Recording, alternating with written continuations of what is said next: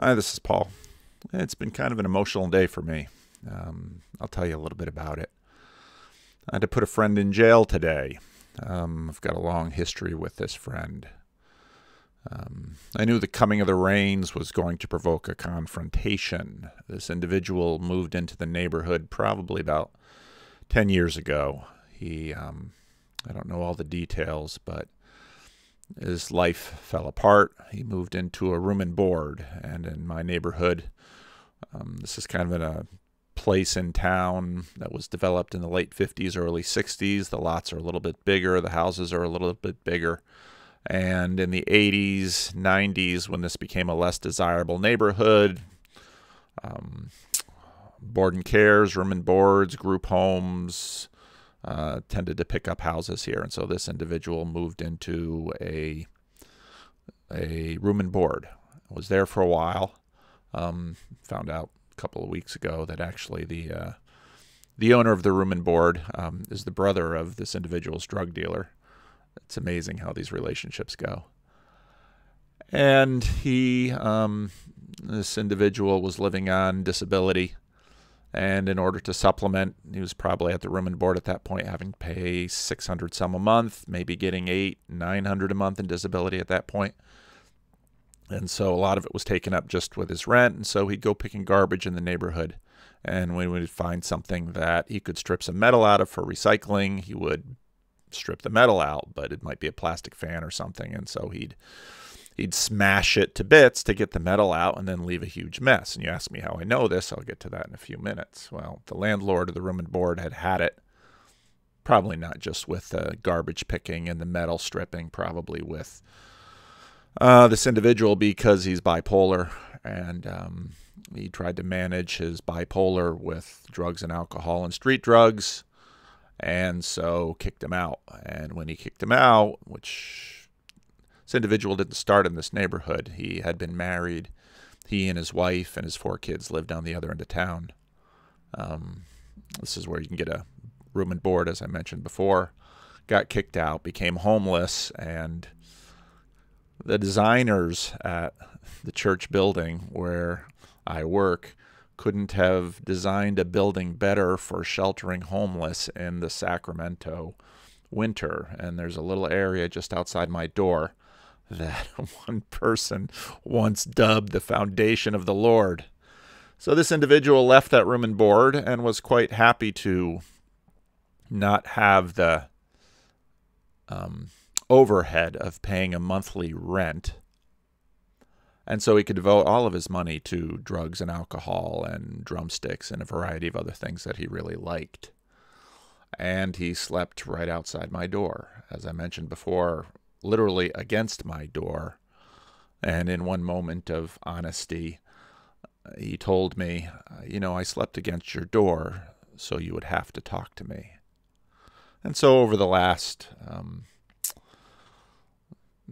6 years before something else happened, which I'll get to, we became friends. And royal nuisance. I would get to work and I would take out my phone and I would take a picture of the garbage like this. And what I have on the picture here is mild compared to what it was most days.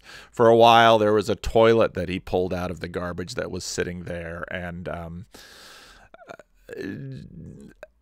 people would look at me and say, how can you tolerate this? And, it's not so easy to deal with something like this because this is a royal nuisance for the police, and they have a hierarchy where they prioritize personal danger, and a nuisance crime like this, anyway.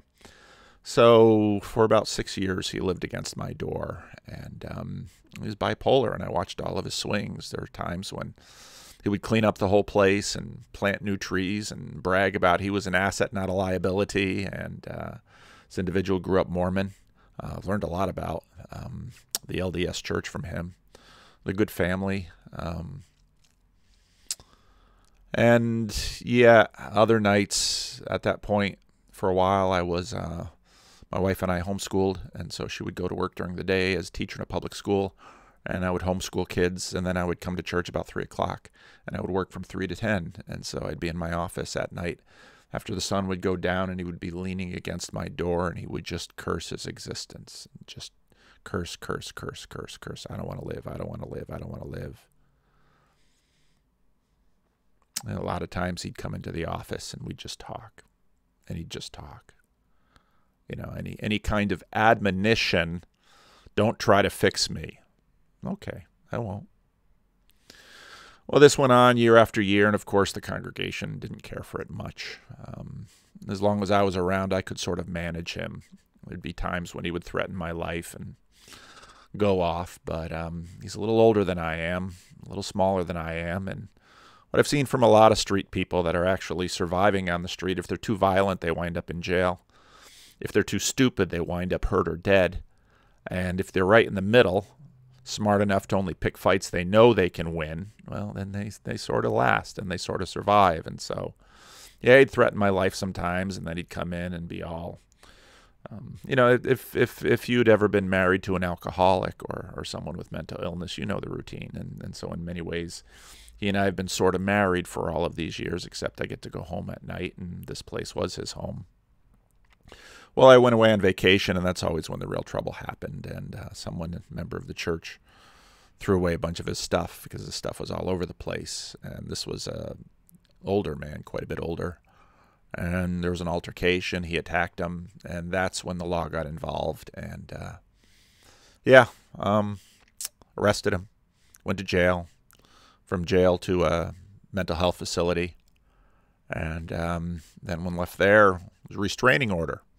Not supposed to get within 150 feet of here. Supposed to stay away from this individual that he attacked. I knew that wasn't going to work because he told me all the time, I feel safe here. Gangs would pick on him. They'd try to get inside. There'd try to be programs that would help him. And, yeah.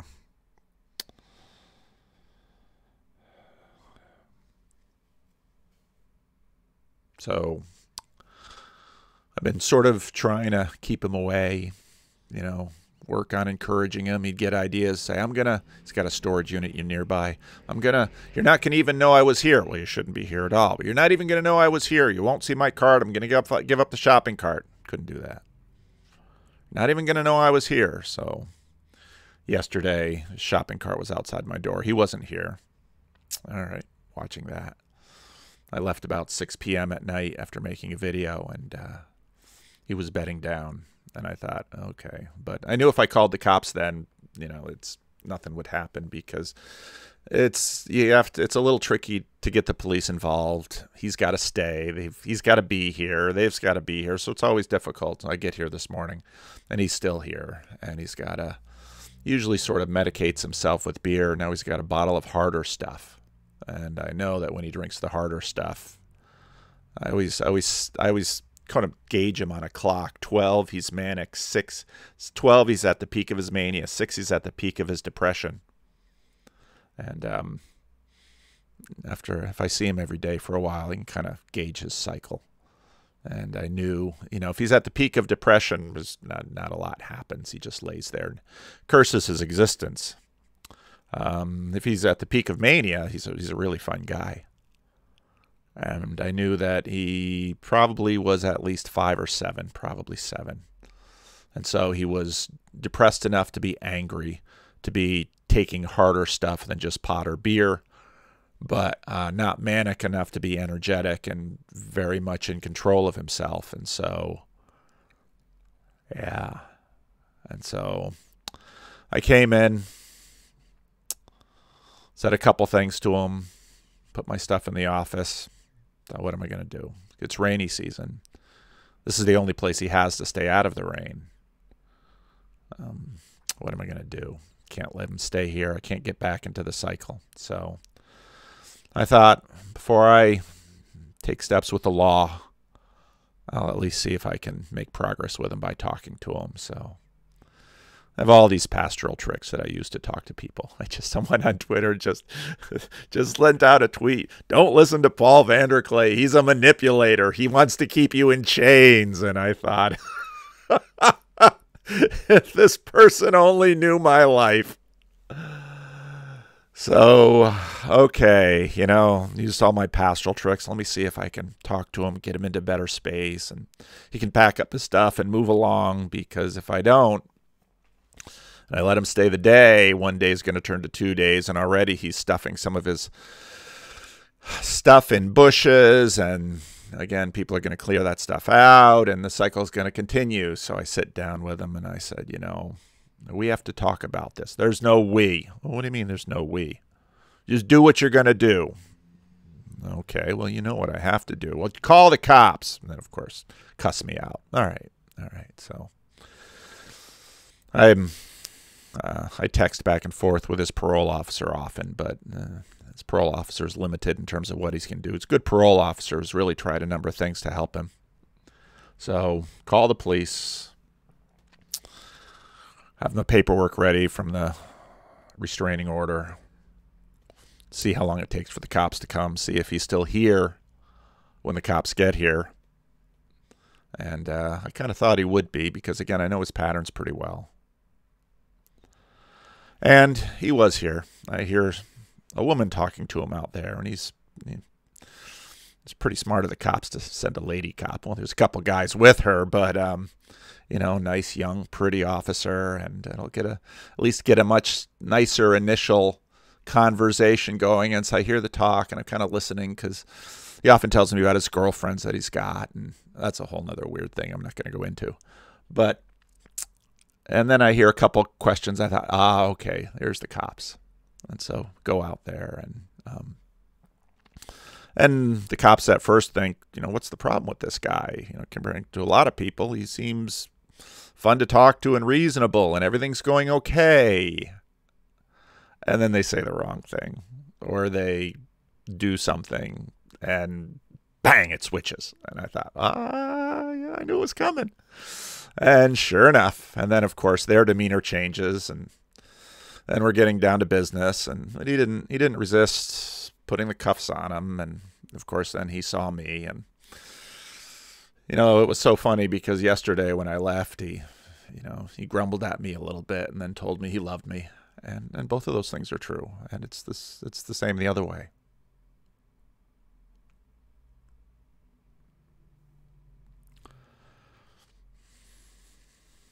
So they put the cuffs on him, and they put him in the car, and I said, how long are you going to keep him? And she says, well, I don't know. Could be 5 hours. And I thought, yeah, I've been through this before with him. Could be 5 hours. Could be 5 days. And go to jail, and they do an assessment. And they say, he's better off in the psych ward. So then he goes to the psych ward, and they hold him for a 5150. And they hold him for 72 hours. And they get to the end of the site. They get to the end of the 72 hours, and well, there's no real reason to keep him. But he violated the restraining order, and yada yada yada. And just like before when he went to jail, the stuff will the petty ante stuff will will pile up, and then when something serious happens, bang, then the law kicks in and stuff happens, and you can get frustrated with that. But what are the police going to do? They have to prioritize violent crime before this kind of nuisance stuff. And yeah. And so then I wrote a little Twitter thread about it this morning. And, some people respond to me, there's not a lot you can do when someone won't seek help. He came from a good family. I suspect just kind of piecing. I think about Gandalf, who found Gollum and tried to piece Gollum's story together through everything. And I think about that with how many conversations I have to try to get a picture of what their lives were like. And sometimes I've got random contact with family members and people who knew them at different points in their life. This guy comes from a good family. His parents are still alive, and I've spoken with his father a number of times, because I'll, use my phone, and he wants to talk to his parents every now and then. It's just heartbreaking. His parents are quite elderly at this point. He's over 60. But this is still their son, and they love him, and he's a lovable guy. One day he bragged to me he had over 11 DUIs. I totally believe it. For a while, he was a drug and alcohol counselor. I know this. He has good insurance, and so every time I bring him to the hospital or get him into the psych ward, they always say, "Oh, you've got good insurance." So he can usually get in, and he gets in for a few days voluntarily, and then he'll get annoyed by being there, and he'll cuss out a nurse or an orderly, and they'll kick him out, and back he goes onto the street, and he'll get here, and he'll be in clean clothes, he'll be bathed, he'll be shaven, they've got him on his psych meds, his mood is fairly stable, and 2 or 3 days later, it's all gone. It's all over, and he's back into the old cycle. Brags about how he used to run 2 crack houses, and how, he was the best drug and alcohol counselor because he knew it, and he still knows it now. And he'll talk to me about what all the different drugs do and yada, yada, yada. And sometimes he'll tell me, I don't abuse, I use. Okay. Yeah. I've been through this with enough individuals to know how these stories end. I was talking to Chris Arnatti about some of this stuff. It's part of the reason this book really touched me.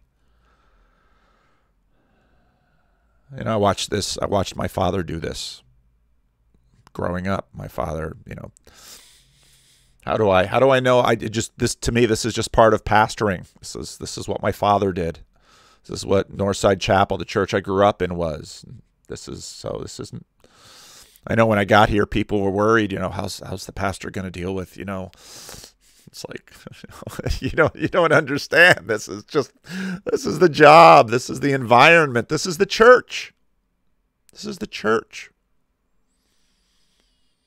I don't want to go to a church where a drunk can't come in, or a schizophrenic, or someone with bipolar.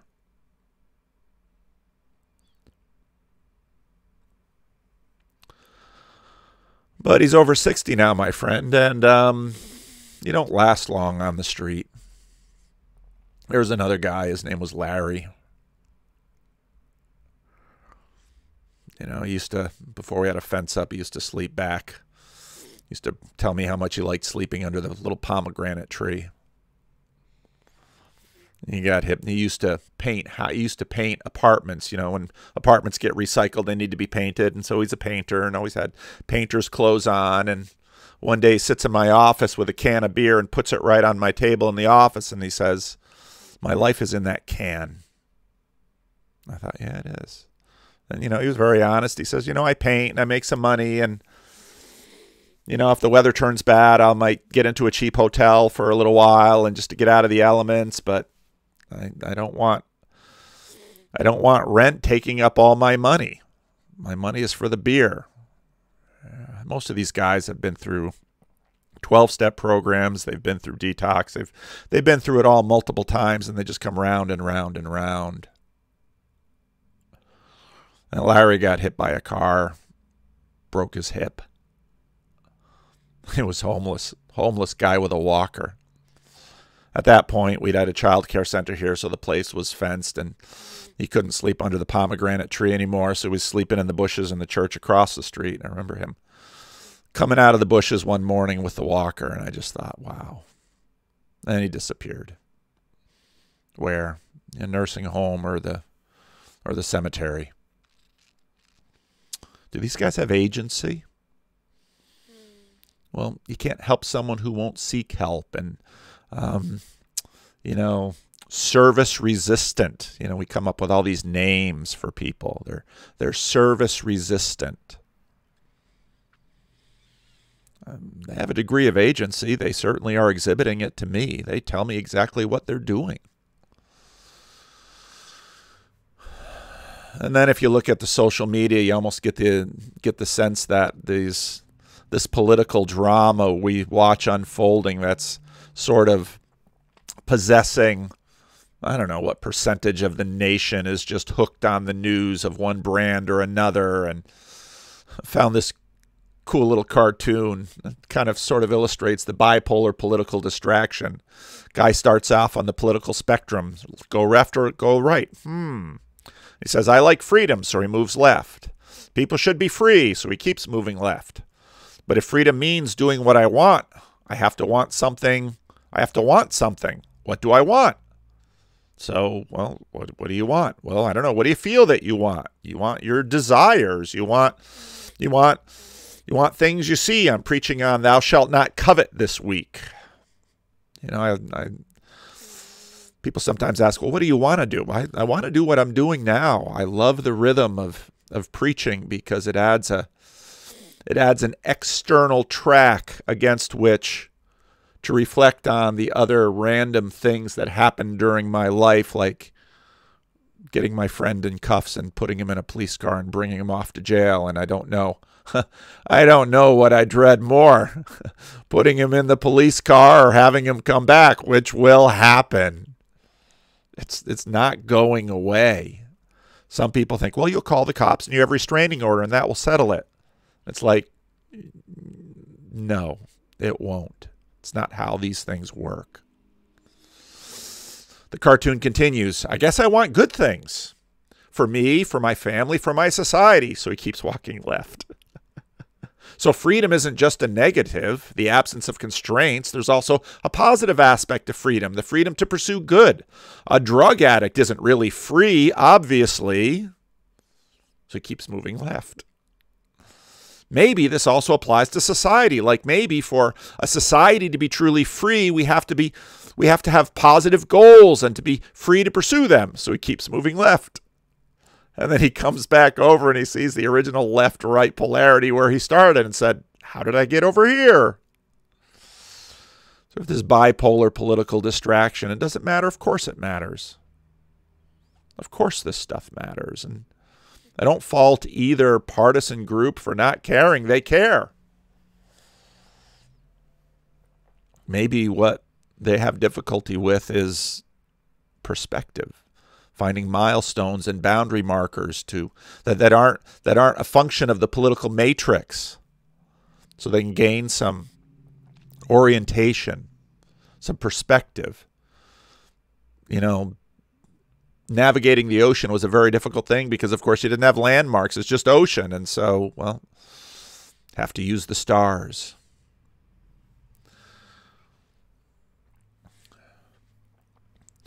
Someone this morning, I probably do owe you a conversation. You throw a lot of good stuff at me on Twitter, pointed me to a letter between Daniel Dennett and Alex Rosenberg about high-octane debate about the big question, is meaning and purpose possible in a world increasingly explained by purposeless physics and neuroscience? And this is pure meaning crisis stuff. Remember when I talk about the meaning crisis, how there's sort of two things that prompt it. One is the Enlightenment posture that the world is dead and any purpose we either bring to the world or project onto the world.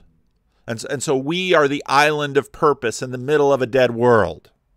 But then with the increasing advance of neuroscience and the more we learn the spirit of geometry within us, the more we learn the cause and effects that are pushing our buttons, the more we increase in psychology and sociology and understand the neuroscience and the brain chemicals, then the more we wonder, are we in fact an island of purpose, or is our purpose an illusion? And again, as I mentioned in the videos, I watched this, listened to this podcast with Sam Harris, and it was 2010 all over again. And this young devotee talking about, I think your message of agency being an illusion. I think we need to get this out. Why? So people can believe it and choose it. And again, I watched I know some people think I'm straw manning Sam Harris, but Strawn says I'm not. But, I watched he and Brett Weinstein go round and round, and I watched him and Jordan Peterson go round and round. And, these were, friendly, purposive attempts at getting greater clarity. And, listening to these two guys, it was amazing. It wasn't that one says there's purpose and the other doesn't. It's one says you're too easy on the purpose thing. There's not purpose out there, and so there's none in you either, unless I'm making an argument and using reason to make an argument. But every time someone says science explains, it's like you're giving up the game. And Paul Anleitner responded to my tweet, is that a telos I see embedded in your language? We can't help it. It is embedded in our language. But how do we reason and argue without of it? How do we live without of it? Once you utter this, you've obviously given up the game. You've anthropomorphized a process and imbued it with purpose, all in the service of saying there is none. What is the value of knowing cause and effect if you can't wield it? Isn't this what's supposed to bring in the rationalist eschaton? Finally, when we divorce the world of all of this bad mythology and religion, then, but we're not purposive. Purpose is an illusion. So why would you argue? Well, I'm just programmed to argue. Okay. Yeah, the conversation with the two Michaels about Owen Barfield, and I really like Michael DeFucia's observations about the active and the passive and the middle, and I remember learning middle voice when I was learning Greek in college, and it was like, what does this mean? You just don't quite have a category, and it's very difficult to learn because it's just not in your realm of experience. And I like how Mike sort of laid out, the modernist active world of nouns. It's the beginning of Jordan Peterson's Maps of Meaning, 2 ways to construe the world as a place of object or a forum for action. So you have nouns and verbs, but modernism is sort of active nouns. We assume our privileged position of an island of purpose to wield the world of nouns. That's modernity. And postmodernity comes along, and it's purely passive. We're all dupes of second-level explanations beneath the surface. It's your patriarchy, or it's your colonialism, or it's all the ways that you've been duped by these ancient narratives. And well, there's a problem of a law of regression in there. Well. Where do the narratives come from? Where do the dupings come from? Well, it's evil people way in the past, but who spawned these evil people? And pretty quickly we're in one of these Gnostic situations where the world is a product of a demiurge, but there is no real God or good God out there. And we're all just, in some ways, it's what's so ironic is it's sort of the flip side, but it's completely analogous to Sam Harris. Wokeism is the political expression of this illusion. Oh, you think you're being objective with your science and with all this stuff. It's just an illusion. The big irony for anti-woke Sam Harris. He says there's no agency, and if the other side realized what they were saying, yeah, we agree, there is no agency. You're just a white colonialist patriarch. Okay. No agency. Well, if there's no agency, you can't really blame anybody either. But as C.S. Lewis pointed out in Miracles, no one seems to be able to stick to that script. They can't stick to either script. We can't divorce ourselves of agency. It just, no matter how pure you try to get with what's his name? Alex Rosenberg beating up on Daniel Dennett, that he's soft on purposism. So I'll pull a bulverism out. If you don't know what a bulverism is, Google it, because C.S. Lewis used it and you'll go right to it. Well, none of them believe in God because they don't want someone else in control. I love that place in The Matrix where Neon says, I don't like to think that I'm not in control of my life. And again, I watch these Christian atheist debates and I just think, I'm not always sure that this is a meaningful difference. Well, now I'm in trouble with my Christian friends. Understand what I mean by that.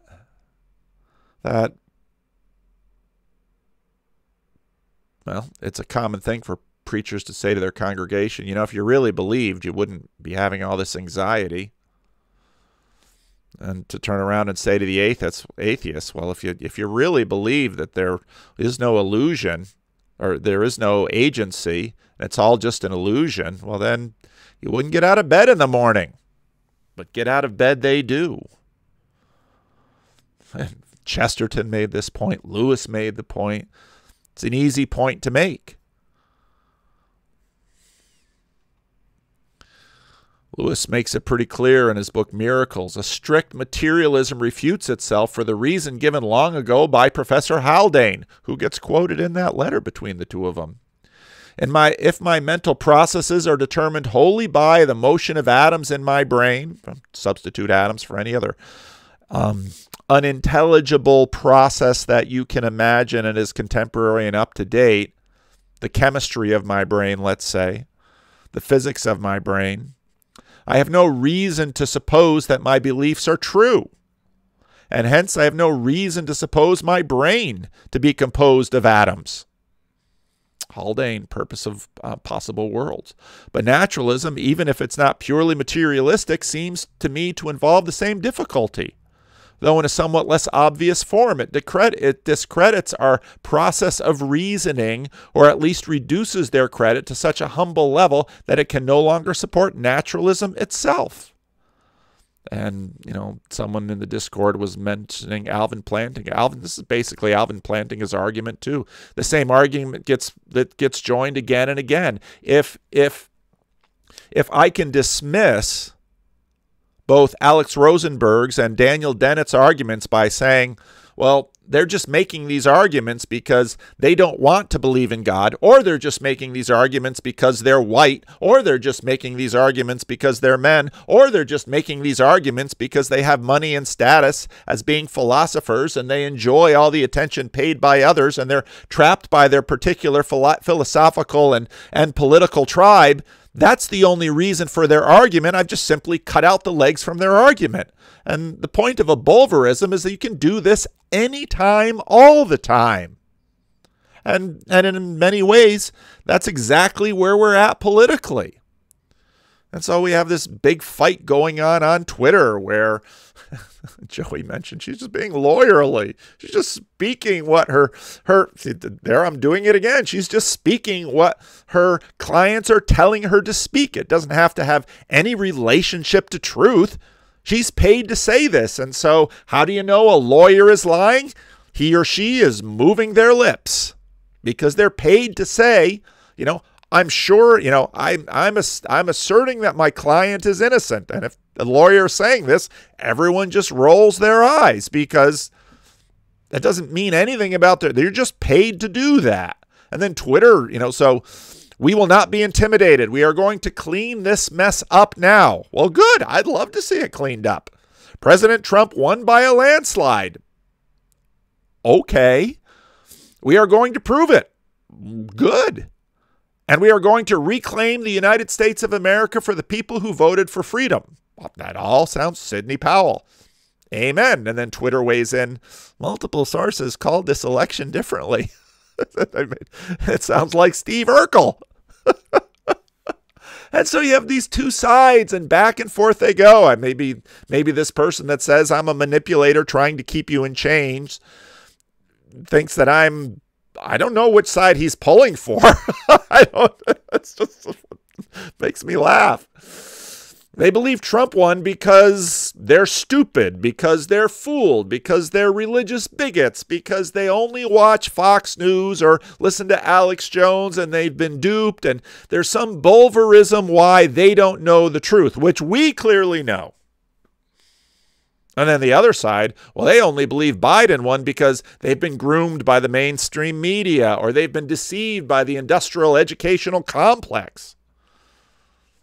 Well, we're lost out at sea and we can't navigate. And how can we know the truth? Well, we're going to use reason. Well, reason is always undercut by, you can't really reason if it's just random processes that are making your mouth move, or it's the money of your client, or it's your religious upbringing, or it's the education you received at Berkeley, or some other woke place, or it's the lack of education because you're out there fixing cars or selling cars. So what is reason? And again, for Lewis, reason is sort of something that, for him, reason is, almost God. Reason is the capacity to see something outside of ourselves. not just an endpoint of a closed system of mindless cause and effect. Reason is to actually be able to ascertain some truth out there. And that's different from this belief in the scientific process or even reasoning, although reasoning has something to do with it for Lewis. And again, the definition I use, it's a thread you can push. Well, why do I say it that way? Because we recognize the thread. Even if you're managing a bulverism and you're talking about a lawyer, you say, well, the client is paying the lawyer money, so the lawyer is going to say what the client wants them to say. Well, there's the thread. Well, if you can see the cause, can you push the thread? Can you exactly assert reason? Can you see a goal and move towards it? You see the reason. The only way to do this is to believe that you can see through, that you can know a truth outside of the processes that are working within me. And are not simply possessed by the process of imagining you know the truth, because those who say Trump is trying to steal the election, and those who say Biden is trying to steal the election, well, I'm not saying they're not sincere. I'm sure some of them on both sides are insincere, but a good many of them are sincere, I would imagine. But now, without this premise, without imagining you can see the thread and eventually sort of push the thread, because we're really bad at finally achieving what we want to, especially on a large scale, nothing matters. Now back to the homeless situation. We're confronted by ourselves, and you know, C.S. Lewis's great line, the door to hell is locked from the inside. He probably got it from someone else. The homeless guy isn't irrational. Many times I'll try to say him, let's get you a place to live. After his 2 years out, money piled up in his account. I don't think it was supposed to. He had like $10,000. He got out. I said, look, you got $10,000. We can get you into a decent apartment and all by yourself, so you won't have anyone to annoy you. And, you know, I know he likes the drums. I said, you know, we can get you a drum set. You know, we can get all this set up. We can get you a better life than you've had for the last 10 years. Even tried to put him on a bus to Utah. That was probably sort of selfish. But, hey, you can see your parents. I'm not sure his parents would want him showing up at their door. I'm not sure that would have been a good idea. But I wanted to do anything to try and avoid putting him back in that police car and having him haul him away, because does he belong in jail? Well, he broke the law. Is that the best place for him or for the system or for jail? No, not really. He's not that dangerous. It's not that dangerous. He's a little dangerous. It just depends who you are. If you're bigger and stronger, he's not too dangerous. But if you're smaller and weaker, yeah, he can be. They always, every time I call the cops, they ask, does he have any weapons? He doesn't have any guns. Does he have any knives? Yeah. Will he use them as a weapon? Probably not, but they can't take their chance. One day when he asked me to call to get him in, he was sick. And so I called, and they first wanted to send the fire truck. And they're like, well, does he have a history of violence? Yes. Does he have any knives or guns? No guns. Knives? Yeah, a few. All right. Have to send the police first or with the fire. And it's like these big scrapping firefighters get out of the truck, and it's like, he's not going to attack you. He's not dumb. He's not irrational. He knows what he wants. He saves his money for the drugs and the alcohol, and is willing to tolerate the uncomfortable weather and the fear and the intermittent trips to jail and to the hospital in order to seek what he wants. He's reasonable. He's purposive. But how does that reason and that purpose mesh with everyone else's around? It doesn't, not very well. Day after day, people who don't live right here on this corner drive by and give him food or money or clothing. The people who live right here hate his guts. The people, it's lovely to be benevolent and generous and to give him something and to feel good about yourself and to go home and said, well, I've helped a poor person today. Yeah, that's lovely. I have that same thing. It's a much different thing to have to live with him and the mess and the, you know, when he's in a bad mood and he's up here and he's, one day I walk out, you know, I told you about the foundation of the Lord. I come out and the place is just full of garbage. And another guy, you know, there's the front row and the back row people. Most of his friends are back row people. There is drug dealers. There is, for one reason or another, these are the people that are sort of living in the same isolated world, and the police and the cops and the social workers are kind of the priests between these two worlds. So one day I hear noises and open the door, and there he is having sex. I mean, I'm right here at the outside of a busy street. He and the woman are having sex right here in broad daylight. And it's like, of course I know her too, because she lives in a group home and she's schizoaffected.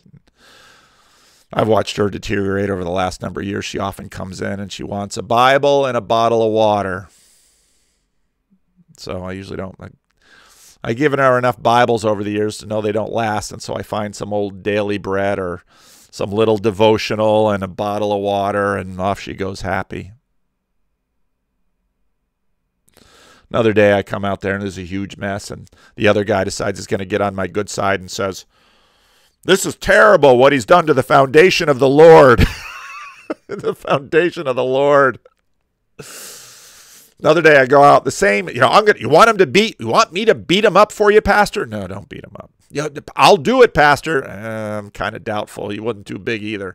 But, you know, all this righteous indignation about what this individual had done to the foundation of the Lord. And a few days later, I walk out and he's sitting there smoking a joint with the other guy. And it's like, so much for the righteous indignation. This one individual, you know, Pastor, you shouldn't let this place get so bad. And it's like, it's your stuff in the bushes. You should really crack down because there's some other homeless people. You shouldn't let them. You should send them away. Should I send you away? Well, I'm an asset, not a liability. Oh, okay. But to the rest of his choices are annoying, inconvenient, irrational, filthy, dangerous, costly to public funds. I can't imagine what he costs the city and the county and the federal government every year. We're confronted by ourselves. Do we have agency? It's not all the philosophical arguments that tend to bend you towards imagining that, you know, sound and fury signifying nothing. But we are on a brief journey. So this morning I put my friend in a police cruiser, and this afternoon I got a phone call from someone that keep it inconvenient. I'll keep it vague because not all the family has been notified. But another friend has died, not from COVID. Just wasn't a surprise. Knew it was coming. Person had been disabled now for a while. Hadn't had much quality of life for the past few years. Was still a friend, someone I'd ministered to and someone who had ministered to me.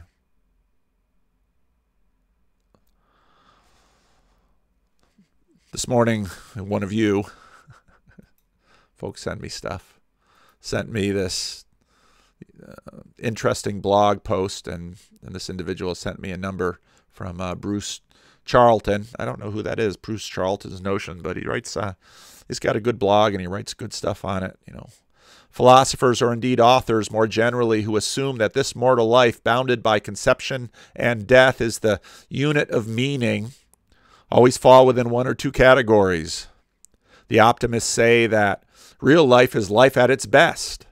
The bad stuff is due to wrong perspectives, wrong choices, and our problem is that the best is infrequent, does not last, and maybe absent. So, this is sort of Sam Harris. Well, once we get our reason, well, then everything will be dandy. The pessimists, more common, assert that real life, this is Jordan Peterson, life at worst, the reality of suffering, disease, decay, and that the best bits of living are ultimately evanescent illusions, wistful thinking, self-deception, a personal delusion, a temporary mania. The two attempts escape from this are either to assert ultimate oneness, which attempts to remove the difference between good and bad bits by removing individual awareness of that discernment, or else versions of living in the moment, which, in effect, say that the instantaneous moment is the true unit of life. Life is therefore static, and whatever is in the moment is everything. This collapses when one moment changes to another. Then what? Or when the moment is bad and there is no counterbalance or context for its badness. For exaggeration, pain is totality. My conclusion is that there is no possible coherence attainable when the unit of life is regarded as being bounded by conception and death. Because what meaning and purpose in life is possible when my life and every life is temporary and inevitably ends in death. Life and living is then finite. Death and nothingness is the only infinite. Read the whole thing. It's a good piece. It's not very long.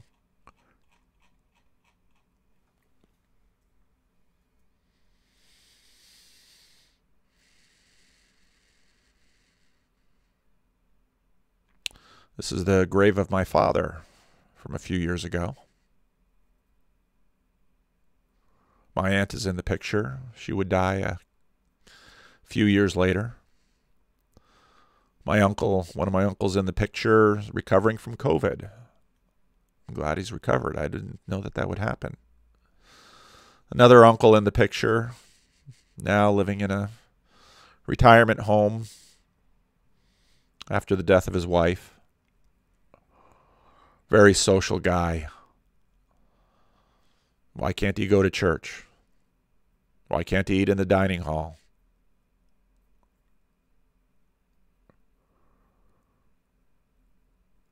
Life is short. Sometimes it's long. If we reason, not, then what's the point? This great little video from after school on Choose Your Sacrifice. There's a sacrificial element in maturation. This was sort of peak Jordan Peterson. It happens whether you do it or not.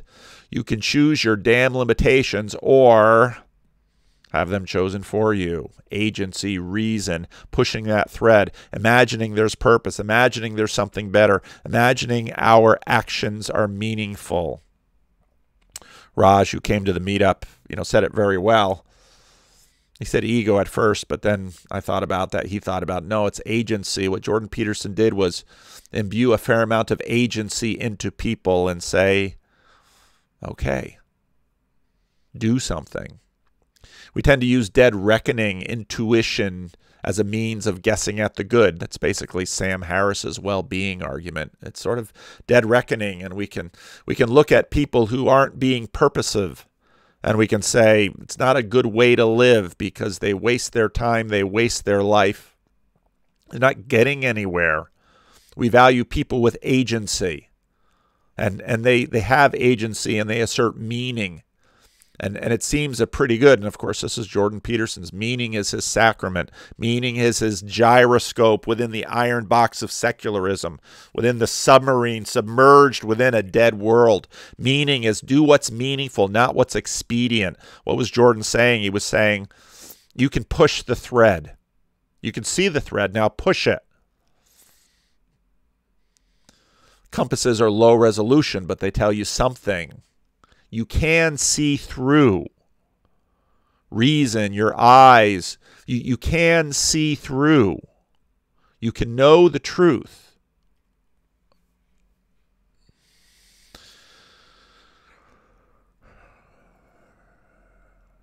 Tomorrow or the next day or the next day, a few days from now, my friend will be back. He might be mad that I called the cops. We'll get over it. We've gotten over bigger things. He might come out and apologize for some of the words he said when he was in handcuffs. He might not. He'll probably show up when he needs help. And I sit down and I tell him sometimes, I try to take him out to eat, but he can't eat much anymore. One year, when there's still the buffet restaurant in this neighborhood, a lot of businesses have left. I took him to the buffet restaurant because buffet restaurants usually tolerate people a little bit more than other sit-down restaurants. So I took him to the buffet restaurant, and you can eat anything you want, eat as much as you want. Ate a little bit of soup, that was it.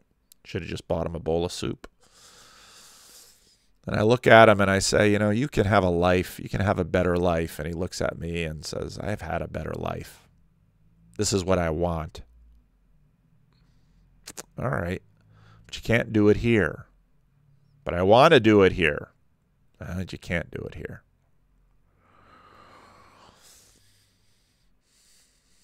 So please choose to live. Dare to do. Dare to think. Dare to speak. Dare to listen. Dare to meet. Dare to care.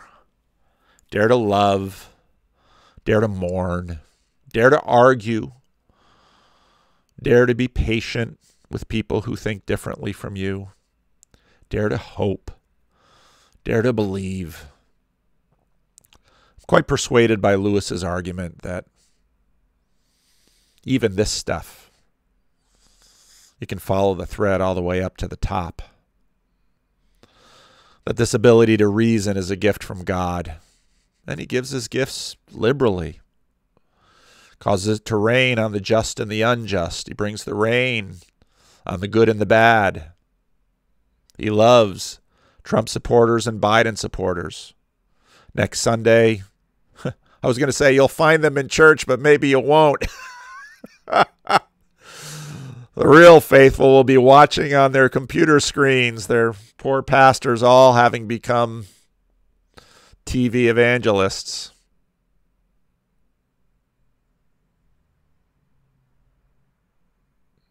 But dare to live.